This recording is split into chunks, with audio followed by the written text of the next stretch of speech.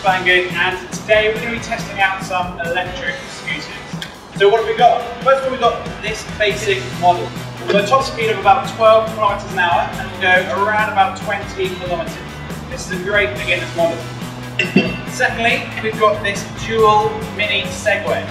This is perfect at slow speeds. It's very easy to ride. You can learn in about 5 minutes. But at top speeds, it can get a little bit hairy. And last of all, we have got the Ninebot one. Now this is the big boys of all the electric unicycles. This can have a top speed of 18 kilometers an hour. It's the fastest of all our unicycles. And is the most stable at these high speeds.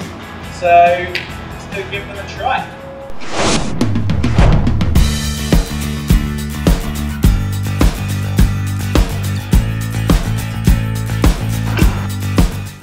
Okay, first off, we've got a very simple test. We're just going to head straight up this path to check out what sort of speed we can get with these guys and also how they control at those top speeds.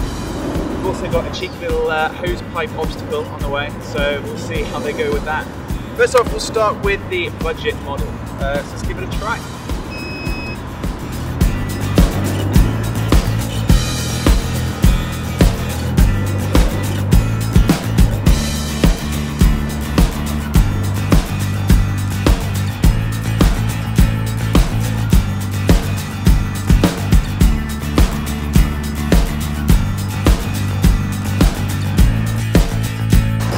Okay, next up we've got the Ninebot one.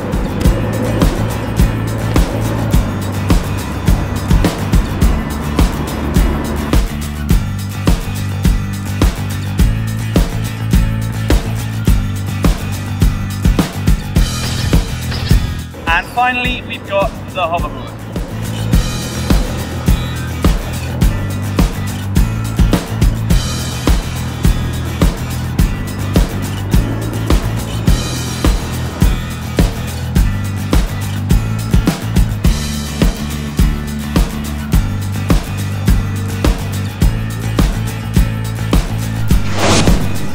Starting with the budget model. The control felt really good at these top speeds, but the only problem was that when you hit the top speed, it kind of tries to drag you back to slow down. So that's at the 12 kilometer speed limiter. Now 12 kilometers on this thing certainly doesn't feel slow, but it can kind of get a bit frustrating when you've got an open road ahead of you and you really want to kind of open up the gas. This thing is a completely different story. I couldn't reach the top speed limiter on this.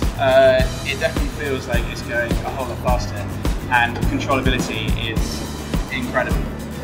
This guy, the old hoverboard, the speed on this is a lot lower, and when you hit that speed it kind of feels a lot more uncomfortable. I think the problem is that each wheel is controlled by each different foot, so your feet need to be doing exactly the same thing to keep it steady. Next up we're going to try some climbs and descents.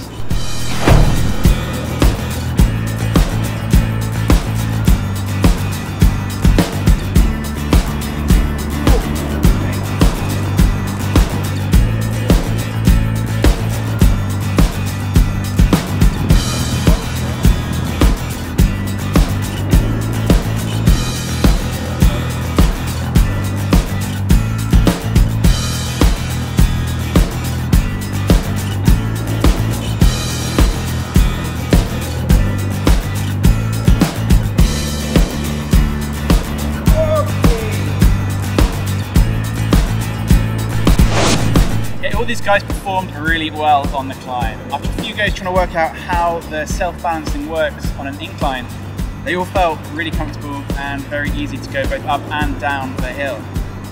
This guy, hoverboarded, needed a little bit of an extra push to head up, but overall, I'd say they're all very, very strong on the climb. Okay, next up, let's see how they handle a curb drop.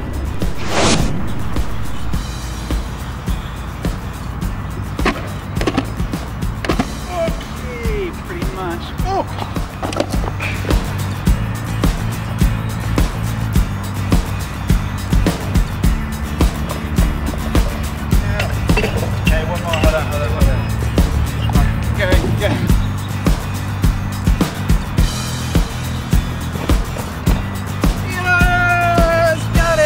Oh gosh.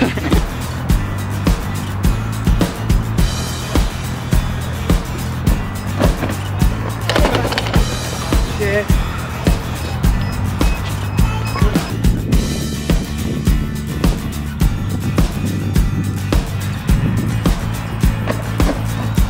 Oh, easy, easy. Hold the camera. Whoa. Okay, so we eventually got it done on all three. Just remember kids, perseverance. If at first you don't succeed, get your mum to bandage you up and give it another go. So what have we learnt today? Well, we've got our budget scooter, which I think is perfect for people who are starting out on unicycles. After a while you might get a bit frustrated by the speed limit, but in terms of control and balance, this is a great starter model. In terms of the Ninebot, obviously this is the best of the best. It's got some great speed that we struggle to hit every time you're out. And it's also got a Bluetooth speaker, some nice settings that you can sort out yourself. So if you are a more advanced rider or looking to go the extra distance, the Ninebot is a great shout. In terms of the balanced hoverboard, whatever you'd like to call it, in terms of slow-paced environments, maybe inside buildings and that sort of thing, you can't beat this guy. Its manoeuvrability in slow-paced environments is second to none. In terms of outdoors and like high-paced movements and journeys, I'd go for Unicycles. But inside, this guy is where you want to be. So thanks a lot for watching, everybody. We'll see you on the next video with our next tests. Bye-bye.